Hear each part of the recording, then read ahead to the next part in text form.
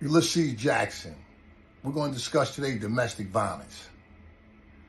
What I thought domestic violence was the actual act of hitting someone. And, you and your partner, you get in an argument and you hit, boom, or the arguing, and then the cops come. That was the extent of what I thought domestic violence was. As a certified anger management, domestic violence specialist, mental health counselor, I went to all of these studying to figure out what it meant so I could get away from the stigma of what I thought it was or even imagine what it was. So when we look at domestic violence, we have to look at it as a power and control issue. It's a situation in which another person is controlling or initiating his or her power over another person.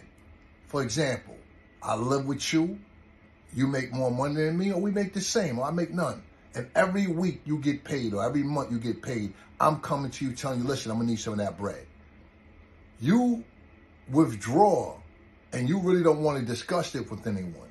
That's a form of domestic violence, when someone is financially taking advantage of you.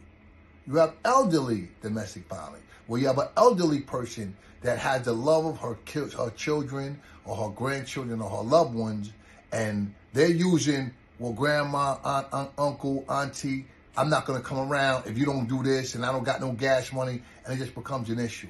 These are forms of abuse and domestic violence that we usually let it go.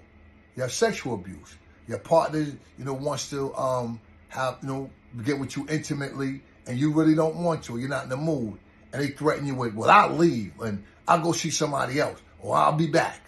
Those are all forms of power and control. This is definitely an informational, but I don't want to call this a podcast, but it's just an informational session where this is not counseling.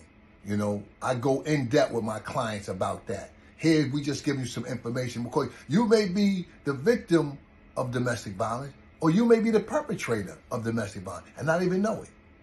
You might not even know it, that like when I say to my girlfriend, hey, you got $20? And she say no. And I say, talk to the hand, and we'll throw them out the door. That's power and control. I'm trying to run and control an issue. So we have to understand what domestic violence is and what it isn't. And the first step to that is you have to look into what is your belief of what domestic violence was. And we think you hit somebody. No.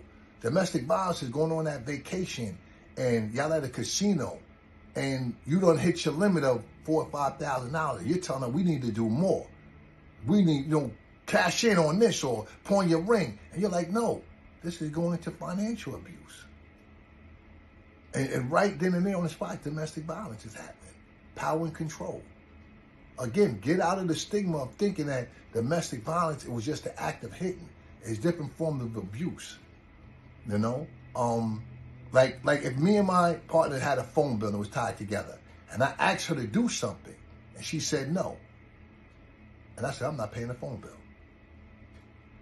That would be considered that power and control. See, make the connection between power and control and domestic violence.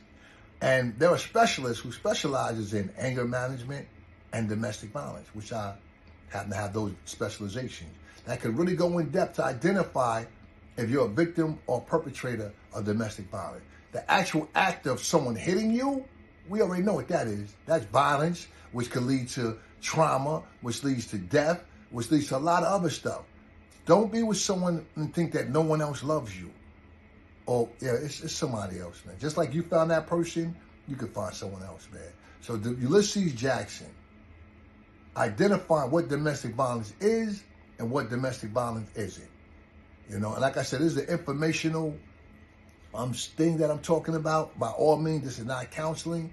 So get in touch in your local area for domestic violence specialists, or anger management specialists, so you can identify what it is and what it isn't. Like Ulysses Jackson's.